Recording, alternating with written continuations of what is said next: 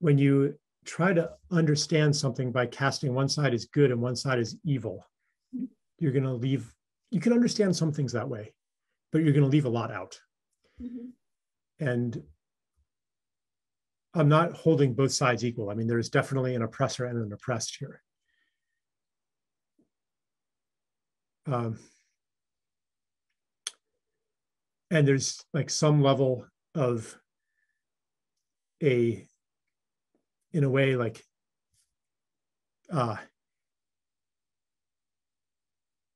gentler reenactment of the historical trauma. You know, the Palestinians are essentially confined to a ghetto right now.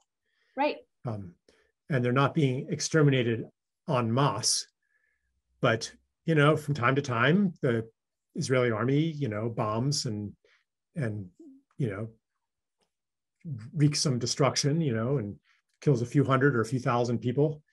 Like, it's kind of like this like attenuated reenactment of the Holocaust. Right. And, you know, and you see like a lot of the same kinds of dehumanization, you know, especially among Israeli right-wing media, right. Of, you know, dirty Arabs and all that kind of stuff. So yeah, there's something to look at there. But just because you criticize something that Jewish people or a Jewish government is doing doesn't mean that you hate Jews as a category. And to me, like, that's what anti-Semitism is. It's, you know, hating Jews or stereotyping Jews as a category. But it doesn't mean that you can't criticize anything a Jewish person does or a Jewish government does. Yeah, I mean, I don't think Israel's the worst regime on earth by any means, you know, and there is like a certain amount of, like, there is this question of, okay, you're criticizing Israel, but why don't you criticize Saudi Arabia? Why don't you criticize Iran? They're, you know, doing, I mean, Saudi Arabia is way worse than Israel in terms of like what it did in Yemen, for example, and what it does in its own country, the beheadings, you know, and all that kind of stuff, the stoning of women for adultery. I mean, so there is this question, okay, like, why are you, you know, spending 90% of your energy criticizing Israel?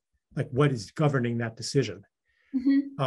So I think that there is some validity to that critique, but that doesn't excuse, especially people in Israel and Jews in general, if we have a connection to this land, like, this is our own home, you know, and this is where we should focus our scrutiny,